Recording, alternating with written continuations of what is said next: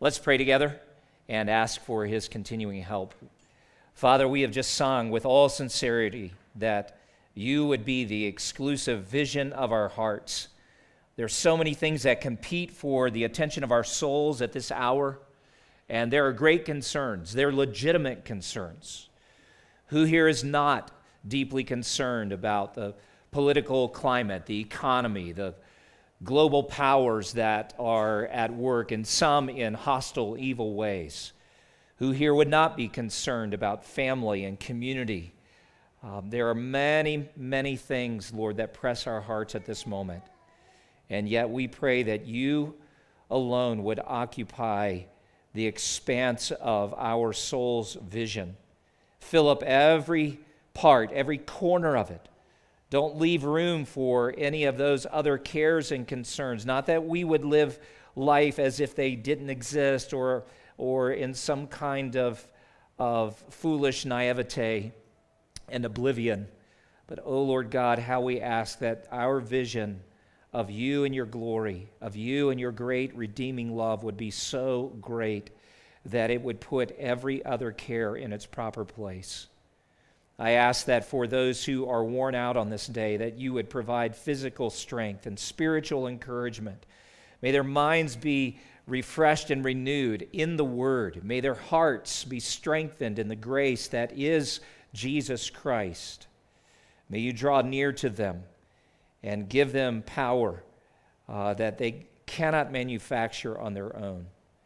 For those whose hearts are filled with sorrow, we ask that you would be their comfort, that you would not just simply provide a word of comfort or a moment of relief from that sorrow, but that you would come to them in a very personal and intimate way and be the comfort of their sorrowing hearts. For those who feel confused by life and uncertain, would you come, Lord God, and be to them wisdom from on high.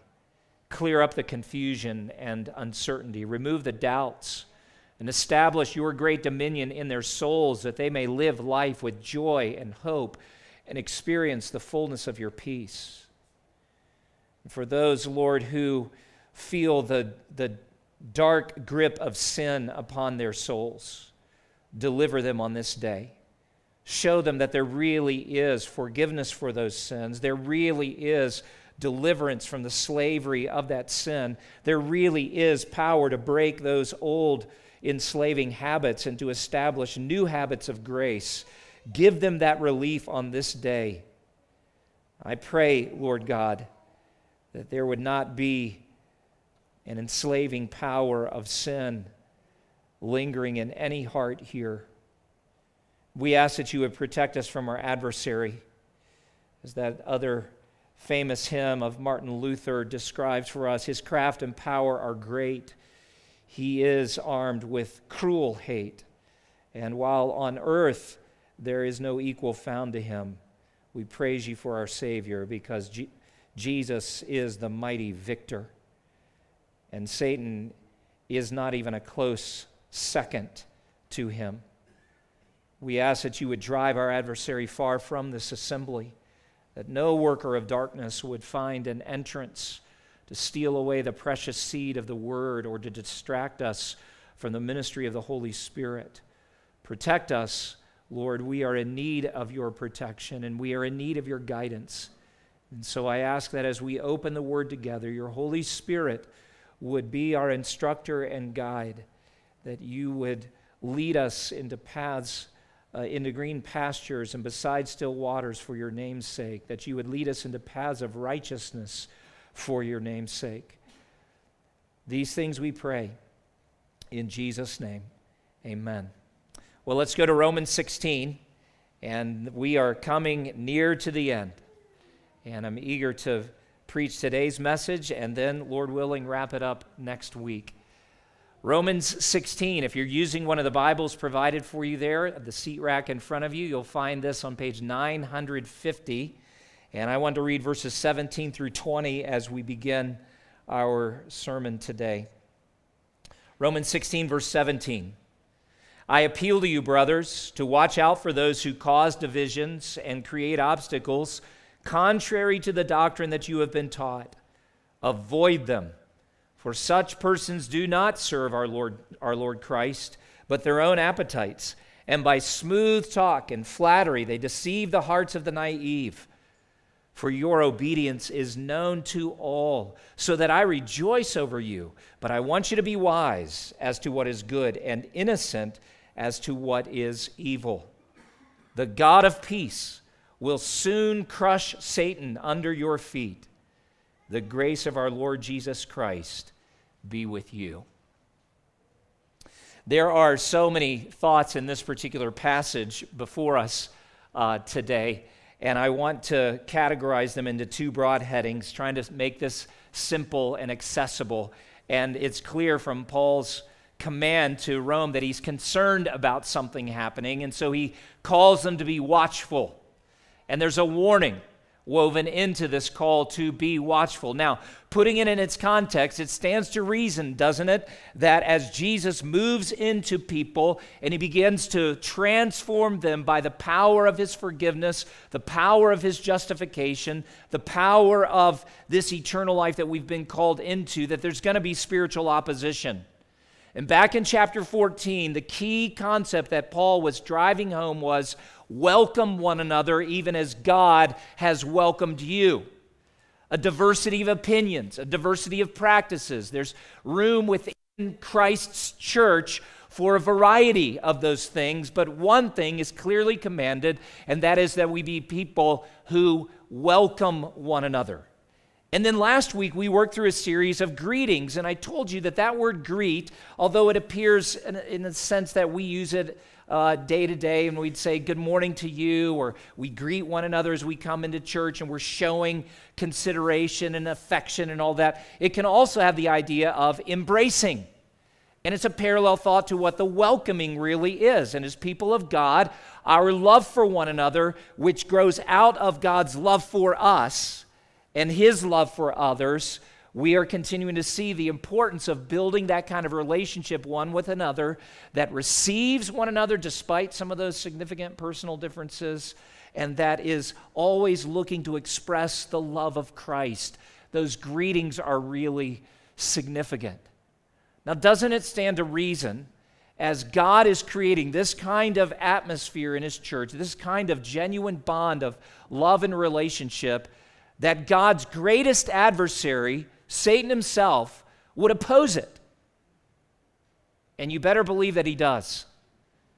You better believe that Satan is alive and, as Peter describes, on the prowl, like a roaring lion, looking for those that he might devour. He's a destroyer, he's an accuser, he's a slanderer, he's a blasphemer. He is the wicked one.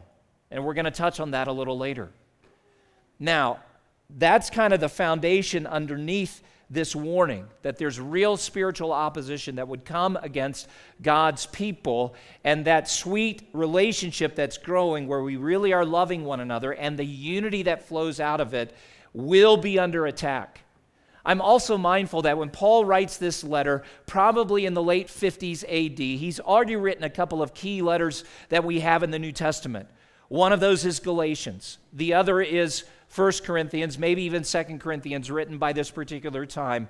Paul's going to write a number of other letters. In almost all of them, he addresses this issue of people who come into God's church and introduce either doctrine or practice that will divide the body, divide people one from another. And that's where this warning is rooted. Look at verse 17. I appeal to you, brothers, to watch out. That is, be vigilant, be on the lookout. And then the second command that we will come to is avoid these certain people. But let's talk about what we're supposed to be watchful for. First of all, watchful for the destructive work of false teachers. What are they up to? Well, again, look at the Bible. Look at the words in front of us. They cause divisions. They're creating dissension. You think of what a precious gift the unity of the Spirit is. That's why Paul wrote to the Ephesians, make every effort to maintain the unity of the Spirit in the bond of peace. We wouldn't have to make an effort if it were easy to maintain unity. We wouldn't have to make every effort or be watchful, as Paul is describing here, if there weren't outside threats. Unity is the thing that Jesus prayed for in John 17. In verse 21, we read his words, "Father, that they may all be one, just as you are in me and I in you, that they also may be in us, so that the world may believe that you have sent me." You see, the unity of the body of Christ is part of the authoritative presence of the church in the world.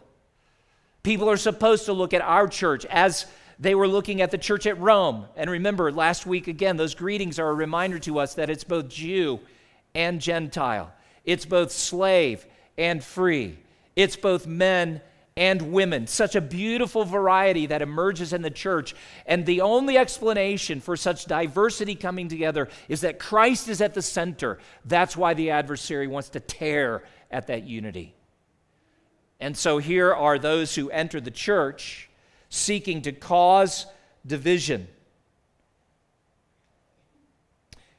If you look at some of the New Testament examples of things that were dividing the church, you can find a variety of issues. At Corinth, it was actually a division over personalities. There was jealousy and even strife in that particular church over apostles. You had the Peter Club, the Paul Club, the Apollos Club, and you even had the Christ Club. You know what? God doesn't want his church to turn even gifts of apostles, as those three were, into mascots. And he certainly will not let us turn him, as our Lord and Savior, into our party mascot. It was an ugly division that ensued there. At Galatia, you had some who were showing up and saying, yeah, Jesus has done a great thing, but you need to add some Old Testament ritual law to it, specifically circumcision. And so it was Jesus plus something. Well, and that's actually what opens the door or leads to the second thing that Paul cautions against and says you need to be on the watch for these people because they not only cause divisions, but they create obstacles that lead to ruin. The term that Paul uses here, we actually encountered back in chapter 14. There's a little different context, but it's a Greek term that we get our English word scandal from. And to scandalize somebody would mean to offend their senses. But what Paul is doing here is using a term that created a visual image of a stumbling block. It's an obstacle that actually causes you to fall on your face. Not just something that is difficult to go around or inconvenient, but actually leads to the ruin of individuals. These obstacles, look at the text again, while they're not named specifically, there's enough given where we know the nature of these obstacles. They're contrary to the doctrine that you have been taught, Paul says. Obstacles, stumbling blocks that are contrary to the gospel. And think of what Paul has taught us as we've worked our way through this letter, some of the powerful truth that all are guilty before God. There's not one righteous person. Not one person who can stand before God and say, I did it perfectly. Accept me into heaven now. Give me the gift of eternal life. Forgive my sins because of all of my good deeds. No, God requires a perfect righteousness that we could never achieve in our own effort. But the beauty of the gospel is that he has also provided a righteousness which we receive by faith. A perfect righteousness. We may never be justified by works of the law, but we can be justified by faith in Christ. And being justified by faith, Paul had told us back in chapter 5 that we have peace with God. And then he goes on in the next chapters to describe the transformed life, and it culminates with that promise that there is therefore now no condemnation to those who are in Christ, and there's no separation from the love of God which is in Christ Jesus. This is just some of the powerful doctrine that Paul has been laying down and that the Romans have believed. But there are those who would show up in that church as they'd been showing up in places like Galatia and Corinth. And if you read through the New Testament letters, there's not one church that is an exception to this. Some who would come in and say, well, you've heard part of the truth, but there's more. And Paul has a severe warning in the book of Galatians that runs parallel to what we're seeing here in Romans. He actually says to them, I'm astonished that you are so quickly deserting him who called you in the grace of Christ and are turning to a different gospel. Not that there is another one, but there are some who trouble you and want to, listen to this, distort the gospel of God. But even if we or an angel from heaven should preach to you a gospel contrary to the one we preach to you, let him be accursed. Let him be damned. That's the strength of what Paul is saying. And if they didn't get it that first time, he says, as we've said before, so now I say again, if anyone is preaching to you a gospel contrary to the one you received, let him be accursed. These are strong words of warning and admonition because there's a lot at stake. And if somebody begins to add something to the gospel saying, yes, we know Jesus lived and died and rose again, but you need to add your works to it, or there's some secret knowledge that nobody else has known about before, but we know now, or our little group knows, or, there's some spiritual guru over here, and if you read his book, or if you listen to her teaching, then you'll be part of that true knowledge, and it's damnable because it's destructive to individuals like you and me. Jesus plus anything else is a distortion of the gospel. And Jesus minus anything that we have been taught or that's been revealed in the scriptures is also a distortion. So while we don't know what Paul was anticipating might be introduced at Rome, he's saying you've got to be watchful. You've got to be vigilant, paying attention to those who enter. The danger is not just the destruction of the unity of the church, but also the overthrow of an individual's faith in Jesus Christ. Look at verse 18. Not only are we called to be watchful for the destructive work of false teachers, but we are called to be alert to the true nature of the false teachers. He describes what's really going on inside of them. And notice, first of all, they serve their appetites. They don't serve our Lord, he says, but their own appetites, literally their bellies. It's fairly graphic when you think about it. You recall the old movie, Willy Wonka and the Chocolate Factory? The old version. There's a particular scene in there that came to mind as I was meditating on this, and as Mr. Wonka leads his guests through the factory and explains, all these marvels and wonders, there's a piece of gum that he has invented. Some of you will remember this, and it's an entire 3-course meal in one piece of gum.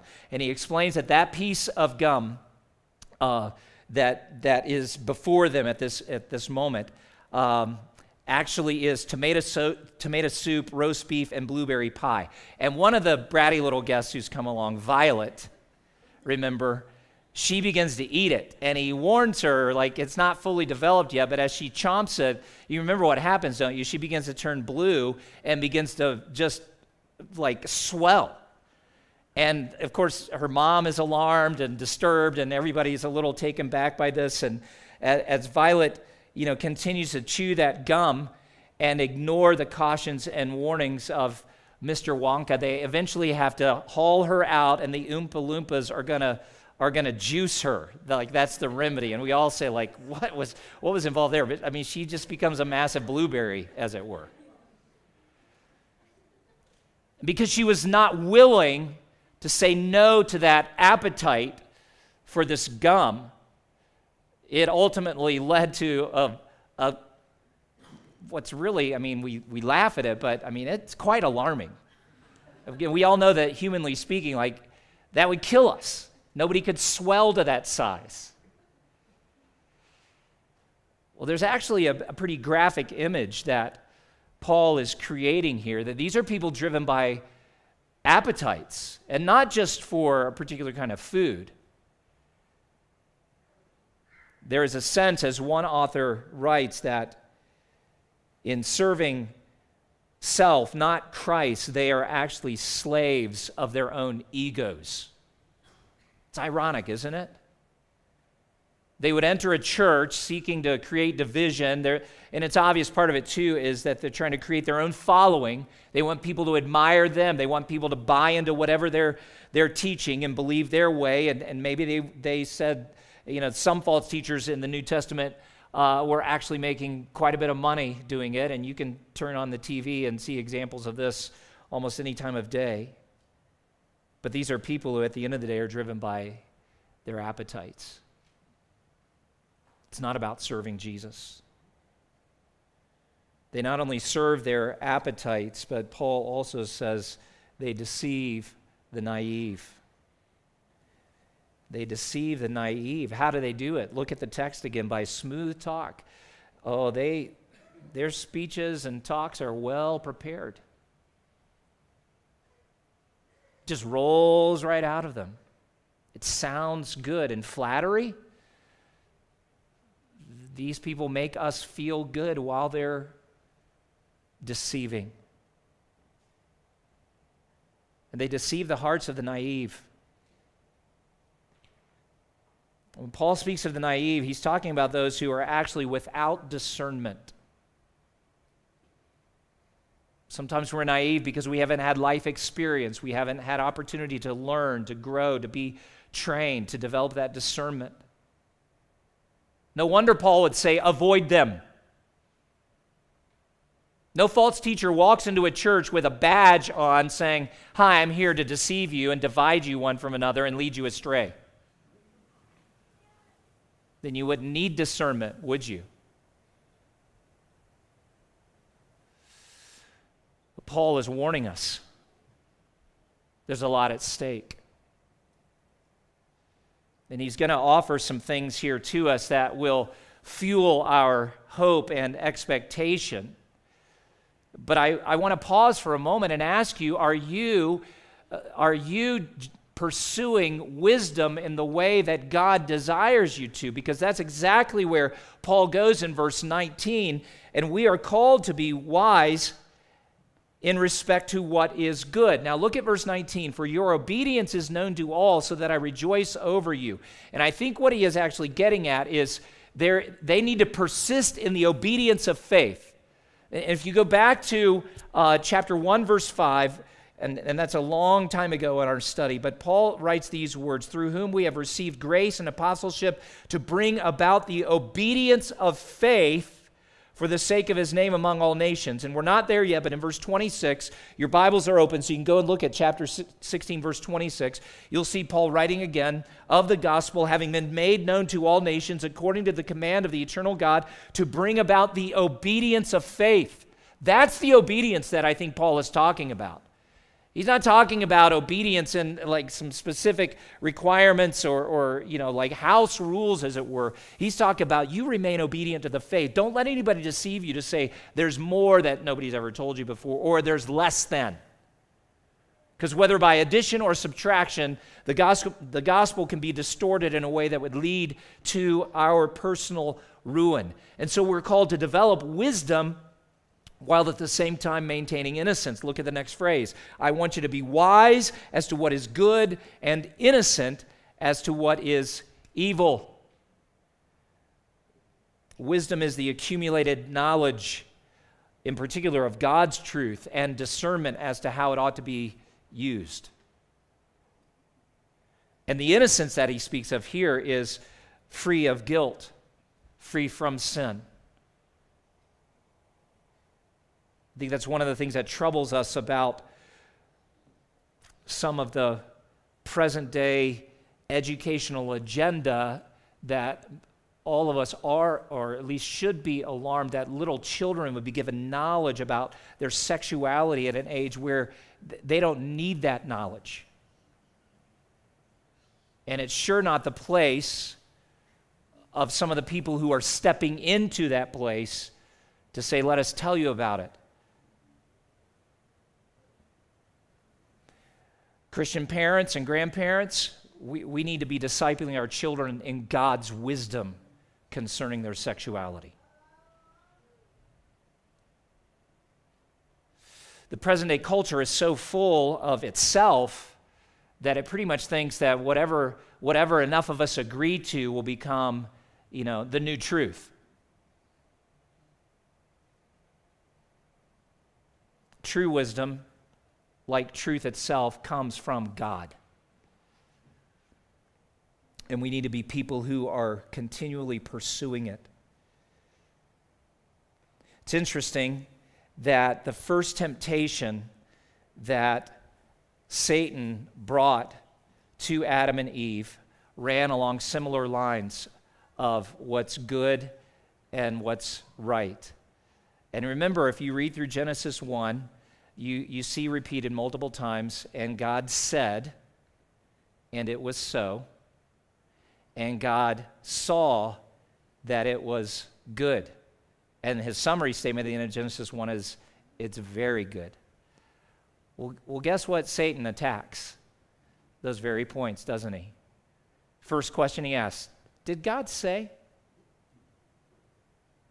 We've just read a chapter where everything that God speaks comes into existence spectacularly, gloriously, and it's all good. And then the second point that Satan makes in that temptation is to deny the reality of God's good truth, his good word. You will not surely die. How stupid can you people be? It's the age-old tactic of the devil. And then the third point of attack is questioning God's goodness, as if God's withholding something from Adam and Eve. And what does he say to them? God knows that he's not telling you is that the day you eat that fruit that he's put off limits, you'll know good and evil like he does. You will become a god. And that's exactly where our culture is today. We think we're our own gods. And nothing could be further from the truth. Playbook is really simple when it comes right down to it, but our adversary is very crafty. And as I heard one pastor say one time, don't put question marks where God has put periods and exclamation points. And that's exactly what the devil did. Did God say? Can you really trust him? Is his way really good? Is his view of sexuality true? Paul says, I want you to be wise as to what is good. And he's not talking about being naive with respect to evil. He's talking about, I want you to be free of guilt or sin. So a warning to be watchful. Stakes are high. Big point number 2. Look at verse 20. There's a blessing to be received. I appreciate what Matt said earlier about the end of the story. It has been determined. We just haven't lived through all of the chapters yet. And I thought that was interesting because I knew what picture was coming up on the graphic. And I'm so thankful that Paul, in a sense, takes us all the way to the end to remind us, hey, so there's a struggle right now, and I just warned you about a real threat. But don't lose heart. Don't start cowering in the corner like, oh, the bad guys are going to come get us. No, they're not. We got to be watchful. God's power has been abundantly provided. We'll get to that in just a moment. But even before that, look at verse 20. There's a promise of future conquest, and this is spectacular. The God of peace will soon crush Satan under your feet. What a contrast our God is to the false teachers of the previous verses, just starting at that temporal level, that superficial level, if you will. Here, God is the one who establishes peace. The false teachers are trying to stir it up and create division and lay down obstacles and stumbling blocks to even ruin your faith. That's not God's purpose at all. He's working for our peace. But notice, and this is what one author described as a bit of a paradox, God accomplishes that peace by his own violence. Look at who he places in his crosshairs. Satan, the ancient adversary himself, the one who tempts believers and slanders God, who accuses us before God the Father night and day, as Revelation 12, verse 10 says. He's known as the destroyer, the adversary, the prince of the power of the air, and Belial. I kind of like that name, Belial. Do you know what it means? The worthless one, because that's what he is. That's not you and me being arrogant in rebuking him or blaspheming him. Jude actually warns us about that and talks about the foolishness of finite humans like us being so arrogant as to rebuke these demonic forces, and Satan being one of them. But our God can, and he does and will. God will crush Satan. Oh, I love that term. That means utterly defeat him, to break into small pieces. And you know, this was first prophesied all the way back in Genesis 3. And if you were to look at verse 15, you would realize very quickly that God is actually speaking directly to Satan. And he lets Adam and Eve overhear the conversation, as it were. And then hundreds of years, thousands of years later, would inspire Moses to record the testimony of what God said to Satan. I will put enmity between you and the woman, and between your offspring and her offspring. He shall bruise your head, and you shall bruise his heel. And the promise that the seed of the woman, the offspring of the woman, would bruise Satan's head uses terminology of absolute destruction and crushing. I don't know that we could say that Paul is quoting Genesis 3, but I believe he's at least making a clear reference to the promise from long ago. Then we come into the New Testament and read passages such as Colossians 2:15 that tell us Jesus Christ disarmed the rulers and authorities and put them to open shame by triumphing over them in the cross. Hebrews 2:14, through his death, Christ destroyed the one who has the power of death, that is the devil. And then we read all the way to the end, and this event has not yet unfolded, but it is as sure to happen as if it already had happened. In Revelation 20, verse 10, we read of a day of judgment that is coming, where the devil, who had deceived the nations of the earth, was thrown into the lake of fire and sulfur, where the beast and the false prophet were, and they will be tormented day and night forever and ever. What a promise this is, that the greatest adversary humanity has ever faced will be crushed ultimately, finally, permanently by the God of peace. But did you notice that little phrase, under your feet? And this sweetens it and makes it all the greater.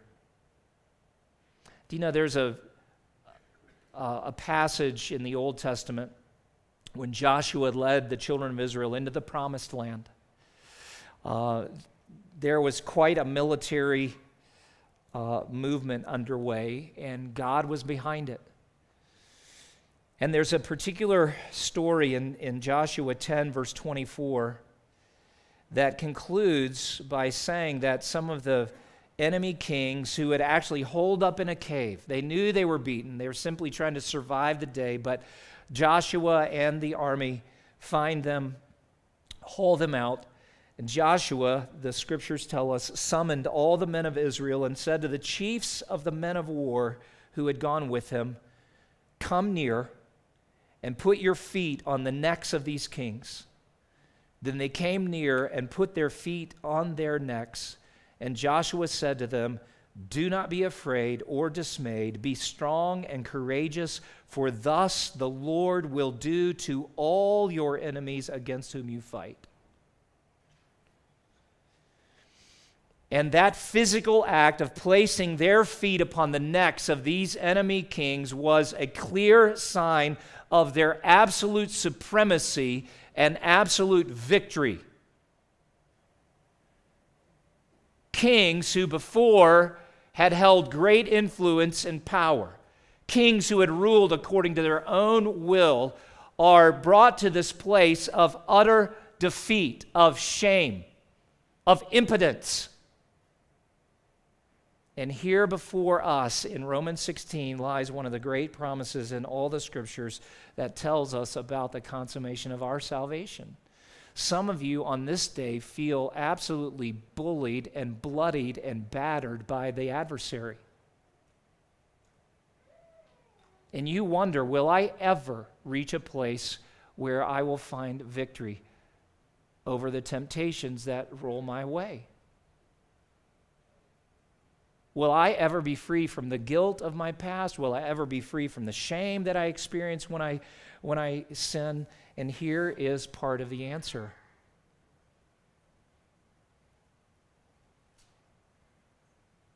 Satan is not greater than the God of peace. His strategies and temptations, the warfare that he wages on the church of Jesus Christ at this particular moment, it's severe, but it is not greater than God himself. And this ancient dragon who has bloodied and bullied God's people for millennia will, look at the little word back in Romans 16, soon be crushed. Soon broken into 1,000 pieces. Soon totally decimated, that the very ones who've long felt that his power was greater than theirs, maybe even greater than Christ, which we know it is not.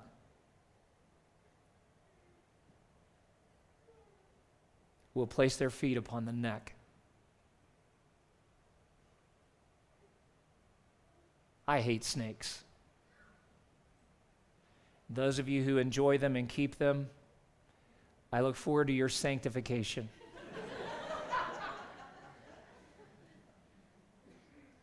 I think I've told you this story before, but not long before we moved from South Carolina, I went out into our garage, and in the back corner of the garage was a little utility room, and I kept, some tools and things in there, and I opened the door to get something out, and as I opened, and this, I'll never forget, this right foot was about to go down, there was a copperhead coiled up.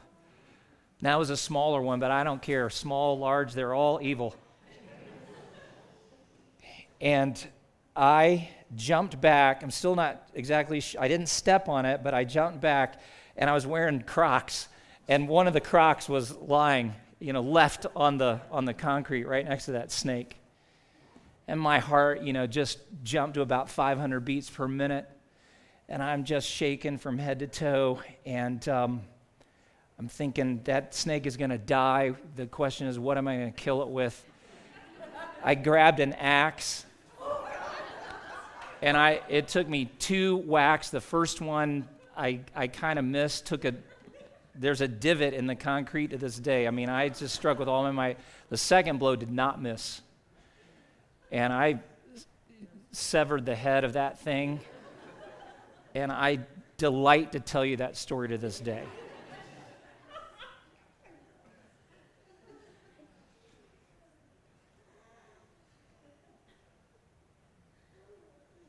Beloved, we will have great joy to crush with our God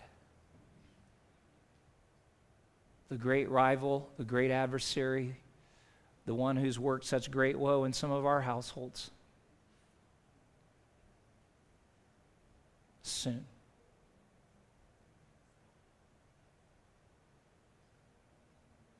The story isn't finished. We're living through it. But on the other hand, God's already written the end. And that leads us to this last little phrase, how beautiful it is that there's a sweet prayer of blessing. This is God's blessing over you. God's blessing of present grace. Because we're still waging war. We're still under attack on a daily basis. There may be false teachers who walk through our doors in the coming week, and suddenly Gospel Hope is struggling to maintain the unity of the Spirit and the bond of peace. And we're saying, where do these divisions, where are they coming from? And where do these obstacles come from? So we're not naive to the reality of life, but beloved, a great end is coming. And what sustains us to the end? The grace of our Lord Jesus Christ that is with us. One author writes, Paul's prayer wish that the grace of our Lord Jesus be with you actually finds a parallel in every other letter he wrote. And it also takes us back to the beginning of this letter. Go back to Romans 1 with me. These are like bookends. And not just for Paul's letter, but God's grace become the bookends for life itself. In Romans 1, verse 7, to all those in Rome who are loved by God and called to be saints, grace to you and peace from God our Father and the Lord Jesus Christ. And here, and we're almost at the end of his letter, but he comes back to that same theme, the necessity of people like us in this moment, waiting for the end to come, waiting for the crushing of this great adversary, waiting for the return of Christ, looking with eyes and ears straining. The grace of our Lord Jesus Christ be with you all, and it is. From beginning to end, life is a gift of God's grace, and from beginning to end, salvation itself is all of grace. So with faith in this unfailing promise of God that he will soon crush Satan, that we will be privileged to place our feet upon his neck, as it were, with faith that the grace of our Lord Jesus Christ will keep us to the end, we live one more day. And we worship, and we serve. And we roll up our sleeves on a week like this and say, how can I help with Vacation Bible Time? We keep our ear to the ground, alert to the needs around us. Say, I think so-and-so was kind of discouraged today. I'm going to try to follow up later this week, and maybe we could, share a meal or just have a little conversation together. I think that person needs some TLC. With faith and the promises of God, we press forward in sharing the gospel, though we say, who's responding? When's the great awakening going to come? All kinds of things that to our eyes and ears right now make it seem like we're not on the winning side, but God says, oh, you are, because I am who I am, and I will do all that I have promised.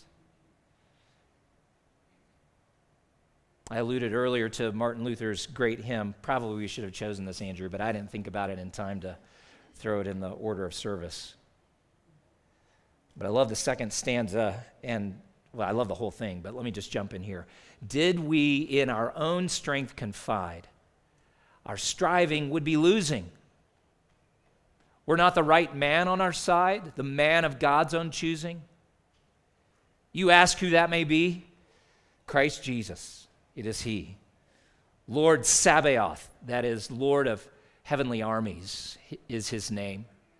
From age to age the same, and he must win the battle. And though this world with devils filled should threaten to undo us, we will not fear, for God has willed his truth to triumph through us. The prince of darkness, grim, we tremble not for him. His rage we can endure, for lo, his doom is sure. One little word shall fell him. That word, above all earthly powers, no thanks to them, abideth. The Spirit and the gifts are ours through him who with us sideth. Let goods and kindred go, this mortal life also. The body they may kill, God's truth abideth still. His kingdom is forever.